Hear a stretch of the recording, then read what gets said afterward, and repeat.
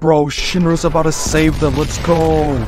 Wait, what the fuck? Tamaki, why are you naked? I'm tired of bullshit rescue arcs, like, I think we all are. The rescue arc is honestly an overdone trope that's really boring if it's not done well.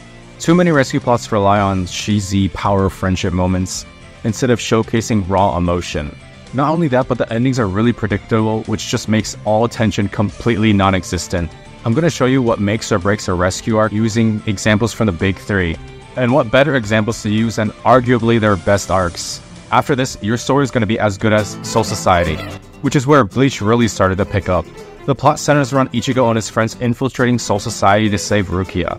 Bleach never really got the respect it deserves, and like, Bleach is my favorite anime, but to be fair, everyone agrees that Soul Society is peak. So let's go over what made everyone fall in love with the first big arc of Bleach. I mean, first off, the tension is unmatched, and the pacing is almost perfect, especially for its time. And the reason why this is so important is because a rescue arc with no tension is just plain boring. If you know they're gonna rescue the person easy peasy and just waltz out afterward with like no problems, what's even the point of watching? It's just filler at that point. And Bleach knew this, that's why he kept on giving us new things to worry about as the plot progressed. Okay, first off, the crew gets split up. Okay, now this crazy guy Kenpachi is trying to find Ichigo. Ichimaru acting hella sus the whole time. Wait, why the fuck is Aizen dead now?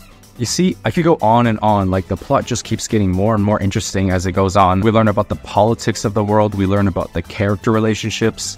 And another thing you're gonna see in the next two examples is that rescue arcs are central to the development of characters. So because rescue arcs are all structured as like an infiltration, kind of like a journey into the unknown, it serves as a way to make the characters grow up.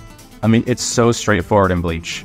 Ichigo starts from fighting Ikkaku, who's only a third seat, then he moves up to Renji, who's a lieutenant, and mind you, he gets injured throughout these, so it's like these aren't easy fights for him.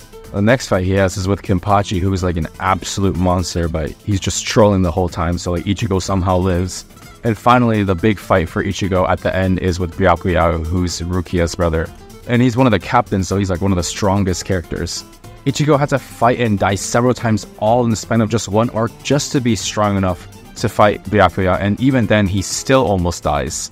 Not just Ichigo, but all of his friends had to fight against people thousands of times stronger than them. And they all managed to fight and somehow live. I mean, like, I'm really not exaggerating when I say Ichigo and his friends fought people thousands of times stronger than, hundreds of thousands of times stronger than them. At this point in the story, yeah, they were hundreds of thousands of times stronger. So when the stakes and tension are that high and like you really don't know how the characters are gonna win, like how they're gonna make it out of there alive. And that's what's so great about this arc. The ending is just such a huge rush of adrenaline. All the characters come together for an all-out battle. Those who stand with Ichigo and those who stand against him. And obviously the most important twist being Aizen's death being an illusion and him tricking everyone. Not only that, but Ichimaru working for him and Tosen also working for him, which nobody saw coming. As you can tell, I love Bleach. It has amazing action and utilizes the lore of the world perfectly as we see in Soul Society. I'm so excited to talk about the next one, Eddie's Lobby in One Piece. Even though it takes place in pre-time skip, it still holds up as a fan favorite. Only second to Marineford, which is also technically a rescue arc, it's just not really much rescuing being done there, if you know what I mean. The rescue arc centers around saving Robin, which sounds like a typical damsel in a distress situation, but it's not. Robin isn't a damsel in distress. She sacrificed herself to save her friends. Since she was a child, she had been jumping from place to place, barely surviving without friends or family.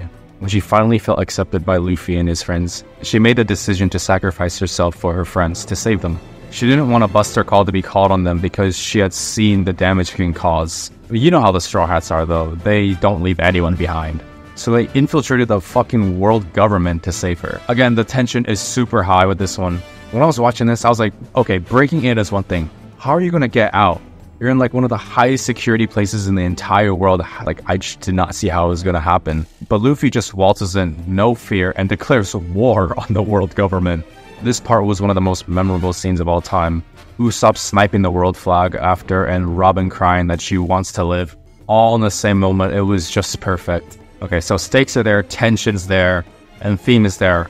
All that's left are the final fights, which are equally amazing. Like I said earlier, rescue arcs are a way for the characters to grow up. And they grow up not just emotionally, but also physically and like strength-wise. Eddie's Lobby has all of the Straw Hats get in their own individual fights and get power-ups. Gear 2, Ashura, Diable Jambe, Monster Point, Thunderland's Tempo. It just never let the hype die down. I mean, I just named like 10 different iconic scenes in One Piece, and I can keep on going, and they're all part of Enies Lobby. Enies Lobby serves as a checkpoint for the characters when they're forced to get stronger, and I think that's the best way to use rescue arcs. It's almost perfect as a way to let your characters power up, because it's a physical and metaphorical journey into the unknown. Our last example is probably the best example of growth characters go through in a rescue arc. Sasuke Retrieval Arc, a very different type of rescue arc. Yet, it still hits all the different requirements for what makes a good rescue arc. I mean, the first big main difference is Sasuke isn't a damsel in distress. I mean, shit, he doesn't even want to be saved. He left on his own, which makes this a really different type of mission, but it still works. And that's because, once again, the tension is very high. These are formidable opponents at this point in the story. And most importantly, there are no adults. It's just the boys. My main problem with OG Naruto was that I just didn't want to watch the kids. They were all so, like, weak and boring. I don't know, I just wanted to watch people like Orochimaru and Kakashi fight, because their skill sets were more interesting. But in this arc, it actually works. Why? Because this arc served as a transformation for them to become boys into men. This arc, like the previous two, let each character have their moment to shine in an individual battle. And this let them power up and show their resilience and loyalty to Konoha. Just like any good rescue arc, the ending starts to ramp up, with surprise appearances from Rock Lee and the Sand Trio. They brought in all the fan favorites for the culmination of the original show. And yes, finally, Naruto vs Sasuke, which is still one of the best Naruto fights. Not just visually, but what it meant for these characters to win. I love this ending to a rescue arc because it's just so different from the rest. They were trying to save Sasuke and it somehow ends up in a fight against Sasuke. I know everyone thinks this was predictable, but the fact that Sasuke actually leaves and fails to rescue him is a great ending to the original series. When it first came out, I bet there are tons of people who are fully expecting him to return to the Leaf Village, because nobody could have predicted that Shippuden was going to come after. If you didn't know, everything after the Sasuke Retrieval arc in the anime is just all filler, so the original Naruto was actually just supposed to end with the Sasuke Retrieval arc. One Piece does something similar with its time skip. Luffy also fails to save Ace, and both of these events force the main characters to leave their friends and train, and that's what happens during the time skip. I personally love the idea of a rescue arc failing. I feel like more plots need to end in a failure. It's a more unique experience for the audience, and it forces change in the plot. Like in Naruto, failing a mission doesn't mean that major characters need to die. The story has all the characters live and be impacted by the failure of their mission.